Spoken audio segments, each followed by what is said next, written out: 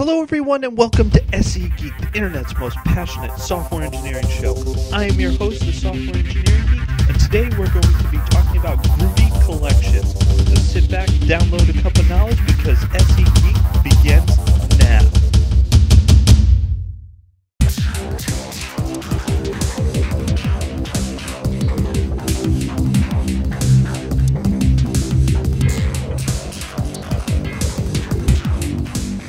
Okay, today we're going to talk about collections. Now, I mentioned collections on the first episode and showed you this API. There's a lot going on with collections, but I'm going to show you some of just the Groovy syntax. But definitely check out the API because there's a lot more going on here than what I'm going to be able to show you in this episode. So this is the first time we're actually going to be showing you actual Groovy code. So first thing we're going to do is define a variable, and we'll call it list. And a couple things you'll notice right away is obviously we're using def instead of type. I talked a little bit about that in the performance. This is just a way to say, give me a variable, I don't care what type it is. So, we have a variable. Same thing with functions and methods, which I'll talk about later.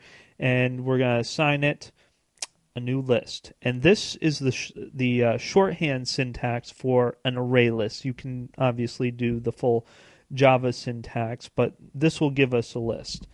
And what we'll do is we'll just print out the list, run that, and as you can see, we printed out a list. Now this is very similar to the syntax you might see with curly braces in JSON, which makes this very desirable and a lot more easier to read, I think.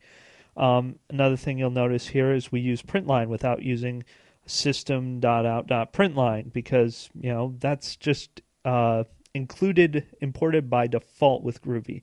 And I believe java.lang, everything in there, what was it, java.lang, I think? And there's another one that's just included by default. So things like this that you use all the time are just there. You don't have to specify the whole thing. Plus you'll also notice no semicolon, which is very nice. So we have a list. So what? So what can we do? We could do list, and we could do dot add something like one, but there should be a groovier way to do that. Something a little less verbose. How about this? And we'll run that. And you see now we have a list with one element in it, which is 1. Okay, that's all fine and nice, but like in JavaScript, I should be able to just, have a list with a whole bunch of elements in it ready to go. So let's do this. We'll run that, and as you can see, we have a list with 1, 2, 3 in it. Very simple, very easy. So that's just a overview of lists, and I'm going to go more into collections, showing you when I get into the built-in closures, doing things like dot each and what you can get away with that. But that's I'm going to save for another episode. So moving on, we're going to start over and just go with map. So we're going to make a map because there should be a easy way built in to do a hash map, right? And there we go. So now we have a hash map. So, and actually if I do dot class dot, I think it's get name. Oh, no, it's not get name. Maybe it's just name. No. Well, for another time anyways. We'll just stick with this because I don't remember that offhand. It's very easy to do in an IDE, but I'm just using Sublime here, so I don't have that auto correct. So we have a map. Great. What can we do with a map?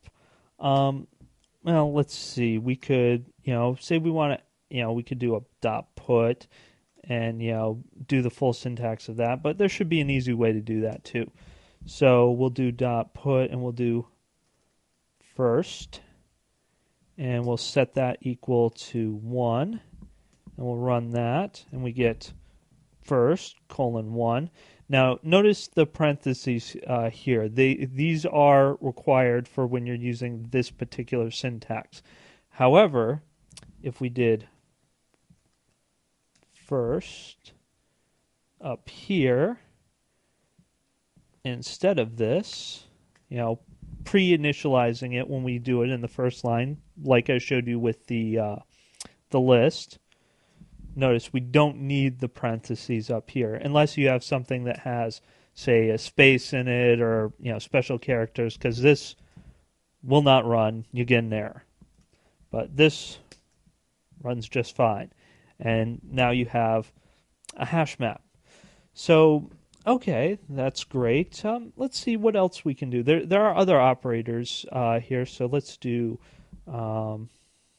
C, comma, second, 2. And let's do 2 in map.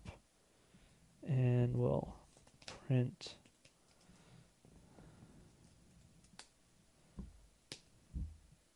and that comes out false.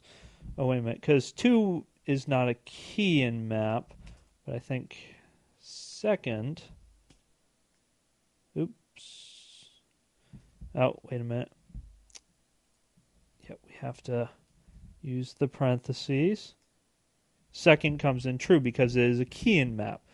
Now, if we just change this to, say, a list, and do 1, comma 2, and do 2, let's just make this make sense, because we're going back to a list.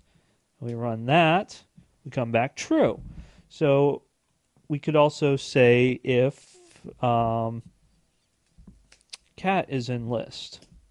And this will be obviously false because cat is not in list. But if we add cat to list, it comes back true. So that's another neat little feature that you can get within these collections. So there's a lot of stuff that you can do with collections. As I said, I'm going to be talking about things like .each, .collect, find results, and those are I'm going to talk about when I talk about built-in closures within another episode, which allow you to iterate over collections in somewhat of a functional style using closures. So that's all I have for now.